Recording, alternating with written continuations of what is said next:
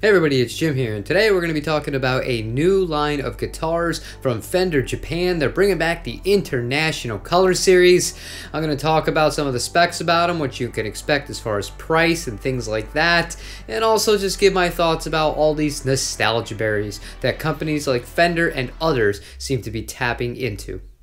Now, in case you're not familiar with the International Colors series, not much to it. They're basically late 70s Strats that had the big old headstock with the truss rod adjustment right here at the top, and it also had the micro tilt instead of the traditional 4-bolt here, so you can adjust it right here with a little Allen key that would go inside. Now, they've since abandoned that, and in case you're curious why the truss rod did move up to the top of the guitar in the 70s, it's because of the micro tilt. People were having a hard time trying to adjust it from the bottom of the neck here, given the fact that there was a little metal plate that had to be at the back base of this neck in order for the micro tilt to work and work properly. So Leo Fender and the team decided to just move it up here, and that is the story of how that happened. But the thing that made these guitars very highly sought after were the colors and the fact that they were very limited in the number that were produced. You had Capri Orange, which has become a staple in the player line of guitars from Fender Mexico. You had the original Miami Blue, which is Maui Blue, very similar shade, that's why I say that. A Morocco Red, a Sahara Tawape, and also a Monaco Yellow.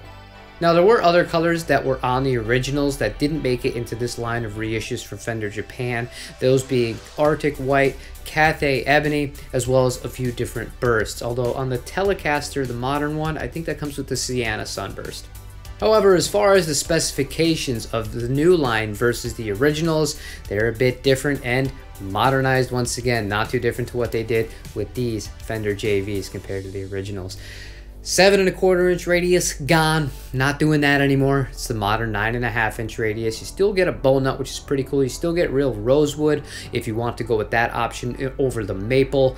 And then outside of that, you're using basswood for the body. Now, a lot of people say that basswood might not be the best tone wood, and I know some people get really upset when I use the word tone wood. I read your comments, I'm just gonna say it anyways. But I think that this is a positive thing because those original International Color series were extremely heavy guitars. I'm thinking like Les Paul custom status. I've seen a few that were over 10 pounds, and for a Strat, that is just crazy pills. But that being said, vintage voiced pickups, 5-way selector switch on the Strat, 3-way on the Tele. Nothing really fancy in that department either. So really, you're paying for the name, you're paying for the nostalgia, and of course, you're paying for the color. And the final thing I want to talk about as far as this new reissue series from Fender Japan has to be the pricing, averaging about 120,000 yen, 950 bucks USD. However, if you live in the United States, these guitars will not be available for purchase unless you import them from Japan, meaning they're over the $800 tax threshold,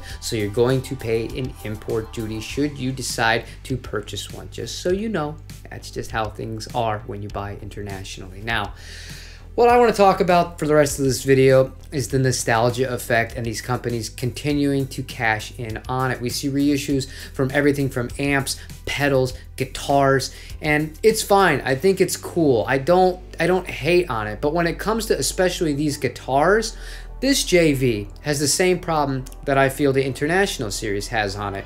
It's JV in name only. There's more kind of not in common with the originals than there is in common. I mean, the biggest thing that they have going for it is the fact that these were both made in the same country. When it comes to the Internationals, those were American-made instruments. Now they're being made in Japan.